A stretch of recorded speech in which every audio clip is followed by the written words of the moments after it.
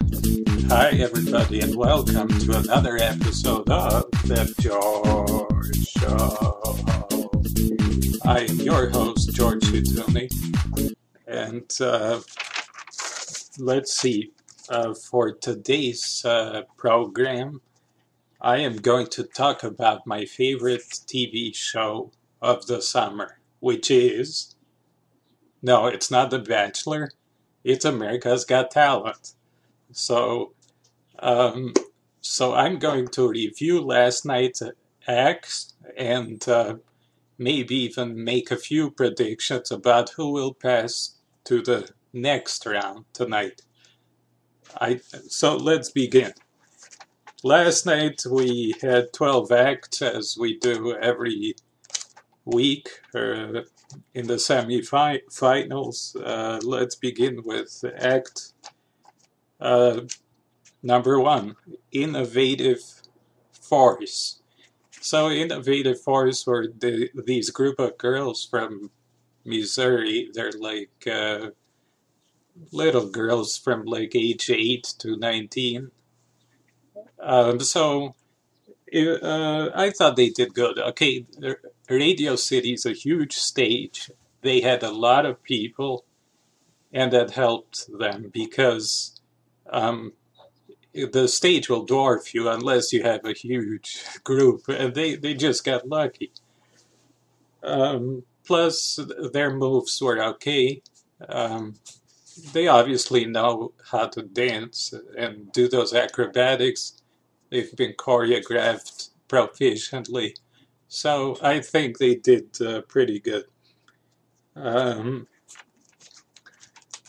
Another act that performed last night was Ciara Pelikai, an 11-year-old girl from Hawaii. She sang, she's a singer. She sang Emily Sandé's song Next to Me. I thought she did a pretty good job, but not an excellent job because the song is not excellent. It's a pretty good song, but it's not excellent. So she did the best she could, but she should have picked a better song. Uh, After her, we have Alexander Megala. Now, Alexander Megala is a funny guy, okay, because he comes from Moldova. I know something about Moldova because I'm reading a book about the Balkans right now because I come from the Balkans. I come from Moldova. Actually, no, I come from Albania, but it's somewhere there. So, so he's my personal favorite. No, actually, I don't really like those dangerous acts where people swallow swords and stuff. But nevertheless, if you're gonna swallow a sword, you better do it good. And I think that the degree of difficulty of his act, climbing up a pole with a sword down your lungs, that's a pretty ballsy thing to do. So it was good in that sense. Other than that, I was not overly happy with that act. It was just all right. Um, so uh, let's see. Now I'm going to talk about Struck Boys. These are a few like gangster-looking kids. They're like mobsters, like mini me's. They're like uh, they're all like Italian Americans, and they love to eat pizza. I made that up. Everybody loves pizza, so they danced to a medley of music. I thought the medley was great. They had Florida, a pretty good song from Justin Bieber, and so whoever put the music together did good. The dancing was again, it was okay. I had no complaints.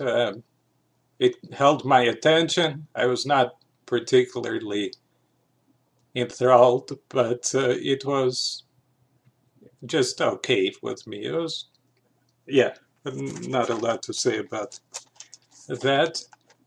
And then after that, we had Brad Byers. Brad Byers is a 50-something-year-old daredevil. If you could even call him that, he's really a madman.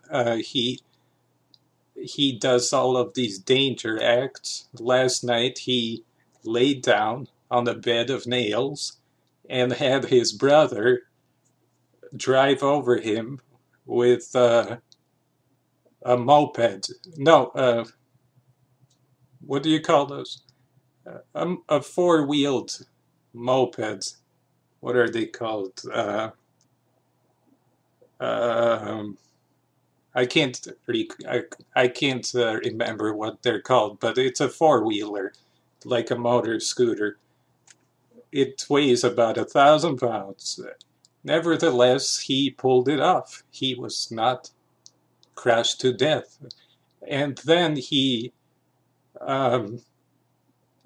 gets up, and the judges all complained that, Brad, you had absolutely no showmanship. You pulled it off, but there was no excitement. And I agree. The guy he's not made for the stage. He's just a weirdo, but not really a showman. Doesn't have that star quality.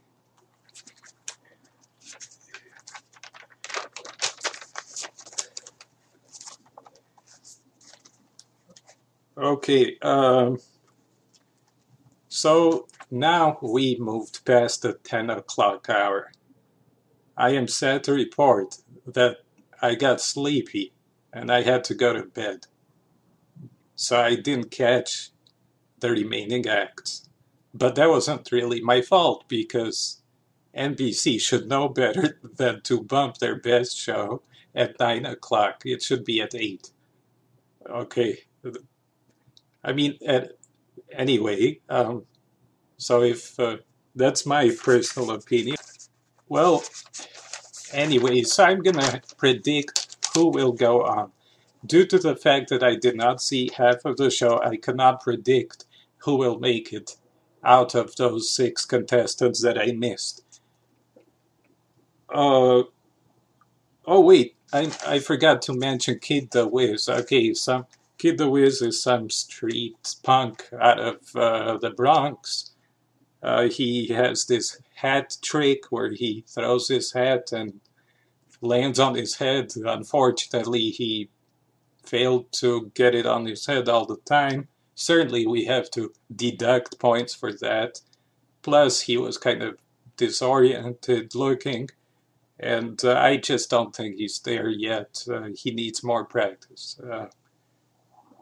So, nevertheless, out of those 2 acts, I think that out of all those 6 acts that I mentioned, I think Innovative Force will go on to the next round. Mostly because little girls vote a lot. That's what I think. But I don't have any stats. That's pure conjecture. And probably Kid the Wiz will go on because I don't know why I didn't like him, but I just have a hunch that he might just go on. So that's this episode of The George Show. Watch America's Got Talent tonight. Or not. And I'll see you all next week.